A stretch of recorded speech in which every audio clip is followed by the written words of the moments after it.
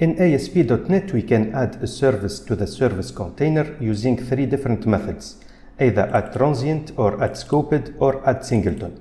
So with AddTransient, the service is created each time it is requested from the service container.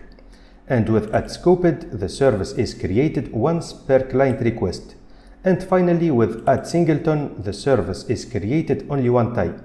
So the same instance of the service is used during the application lifetime.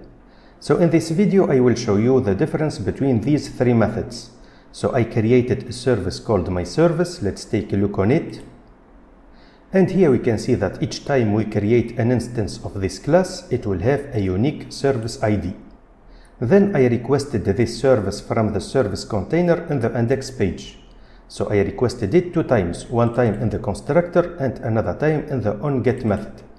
Then I saved the ID of the first service in service ID 1 and the ID of the second service in service ID 2.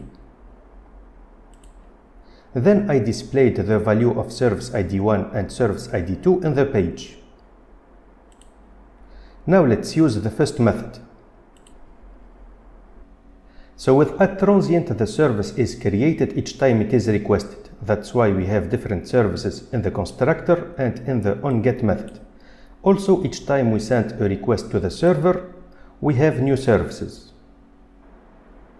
Now let's use the second method, which is AddScoped. So with AddScoped, the service is created per client request. So here we can see that we have the same service, and each time we send a new request, we have a new service. Now let's test the third method, which is AddSingleton.